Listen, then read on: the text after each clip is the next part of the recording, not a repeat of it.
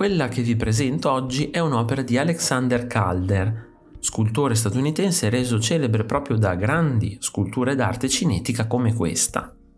L'arte cinetica fu un movimento sviluppatosi tra gli anni Venti e Sessanta del Novecento, i cui artisti si proposero di infondere alle opere il movimento.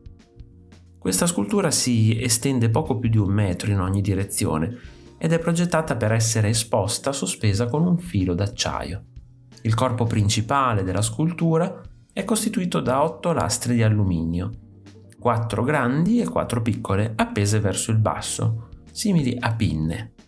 Dalle 4 lastre grandi partono verso l'alto 4 fili, come antenne, terminanti con dischi in alluminio giallo, blu, rosso e bianco.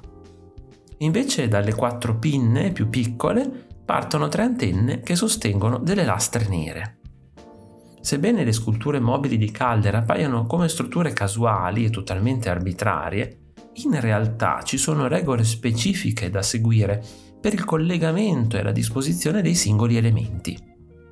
Non a caso l'artista ebbe nel suo passato una formazione come ingegnere meccanico e solo negli anni '20 iniziò a costruire sculture.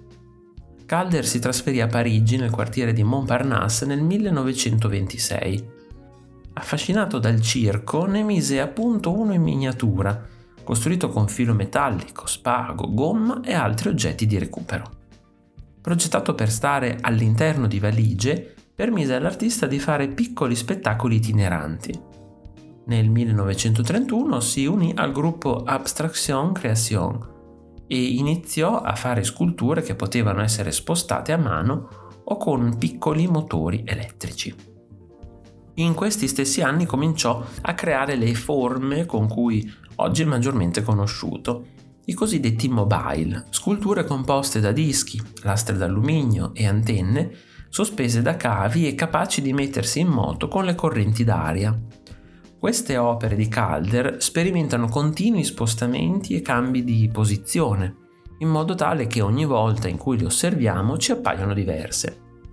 Questo è parte dello scopo che guidò l'artista nel realizzare le sue sculture. Nel 1932 scrisse: «Ogni elemento è in grado di muoversi, di oscillare, di andare e venire, nei suoi rapporti con gli altri e nel suo universo. Non deve essere solo un momento fugace, ma un legame fisico tra gli elementi variabili della vita». Le sculture di Calder invitano all'interazione dinamica tra opere d'arte e spettatore, traendo origine da uno studio di spazio e movimento. Se ti è piaciuto il video, iscriviti al canale, lascia like e condividilo con i tuoi amici. Ti invito anche a visitare il mio negozio. Un saluto e al prossimo video di Artesplorando.